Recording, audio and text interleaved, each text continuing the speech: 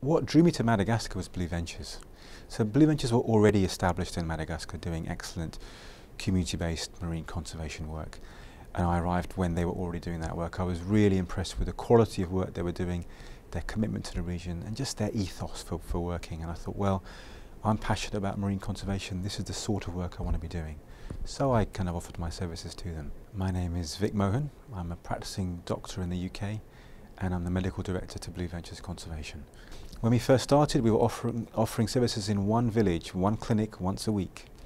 And that expanded, and now through a program of outreach clinics in 10 villages and through having a team of 33 community health workers, or we call them community-based distributors, CBDs.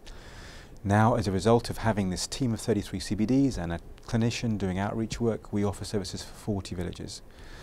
And because we had such good relationships with the community at the beginning, because we were able to basically meet a need that the community had asked us to support them with, and because we could do that in a way that respected them and their wishes, and it was a rights-based approach and it was culturally sensitive, the uptake was really, really rapid. So, on the very first day, 20% of all women of reproductive age came asking for contraception. That was the very first day we started, and that to me feels pretty unprecedented. So it's really exciting, and the story ever since then has been the same. People have come to us because we offer a service that they need, and because they trust us to do that. 6 years on, we can proudly say that we have made a real impact as an organisation providing healthcare. When we started, the proportion of women of reproductive age using contraception was 10% or less.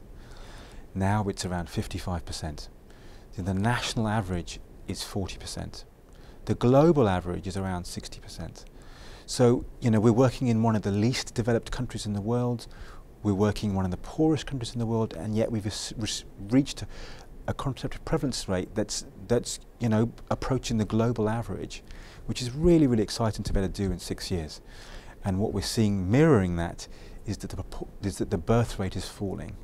So the population growth rate, or the birth rate, which is what we use as the marker for, one of the markers for that, has fallen by 40%. So we measure what we call the general fertility rate, which is a measure of the number of births per woman per year. And that's fallen by 40%.